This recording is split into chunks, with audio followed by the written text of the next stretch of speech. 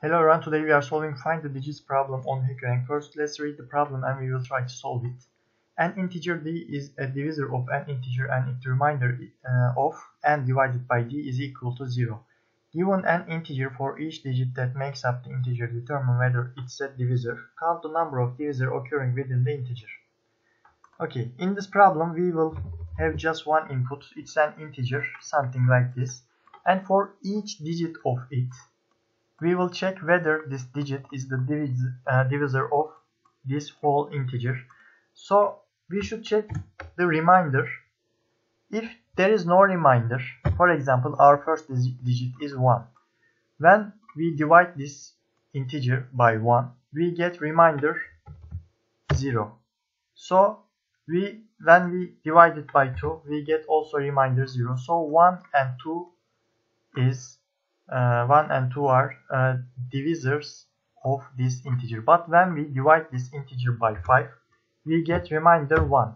So 5 is not a divisor of this integer. To solve this problem, we will iterate each element of this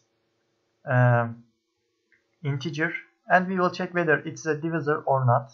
And if it is a divisor, we will count them and we will return at the end of the iteration.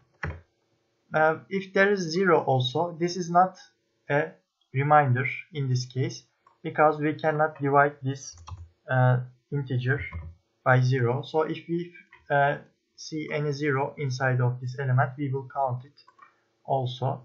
So to solve this problem, we should first split this integer, our input.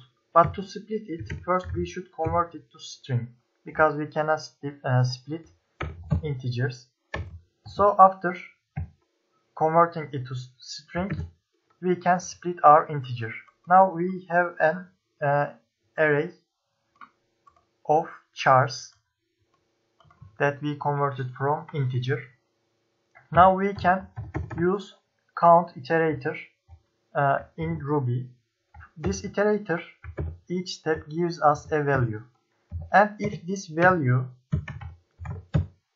is not equal to 0, we convert it to integer, because this converting string function returns us char, not a digit. So to check whether it's equal to 0, we should convert it to integer each step. If it is not equal to 0, and if division of n, so we can use modulus operator here by v dot 2i. We use again 2i to convert this v to integer. When we get the modulus of this v value, we should get 0. So this means that if our digit is not equal to 0, and when divide our whole integer by this value, if we get 0 as remainder, then we can count it. So this will return us an integer as the count. At the end of the problem, we can return our count value. Let's check our parameters. Now we can run our code. If there is no problem, we can submit it. Okay, now we can submit the problem.